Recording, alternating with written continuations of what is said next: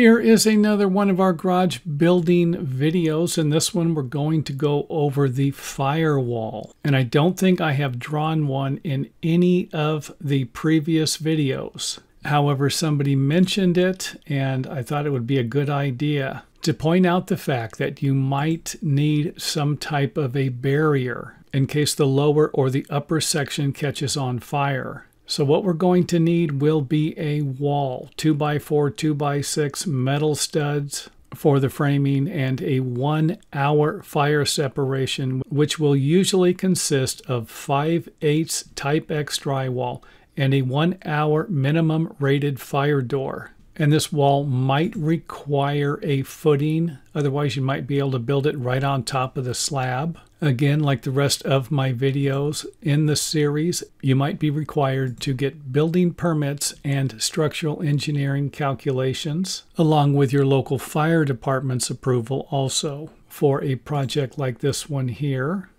So again, the firewall is a barrier that might help somebody who was trapped upstairs actually get out of the building instead of being trapped. So if we had a fire start down here, then in reality, this door isn't going to do you much good. You're not going to come down the stairs and then go through your 1 hour fire rated door into a fire that could be burning out of control already, suggesting that this setup right here might not be approved by your local building department. So the barrier for upstairs is going to consist of something on the ceiling, type X 1 hour fire rated drywall, along with the wall that I was talking about. And keep in mind that I'm suggesting a 1 hour rating. You might need a higher rating depending upon your local building codes and how the building is going to be used. Now keep in mind that I have the door opening in this direction here. Most fire rated doors are usually going to open out or in the direction of travel for those running out of the building. But again, like I already suggested, this probably won't work, bringing me to my next suggestion, and that would be installing an additional door that would lead outside of the building. Another thing that might be required will be different types of door opening and closing hardware, along with self-closing door devices to prevent people from leaving the doors open.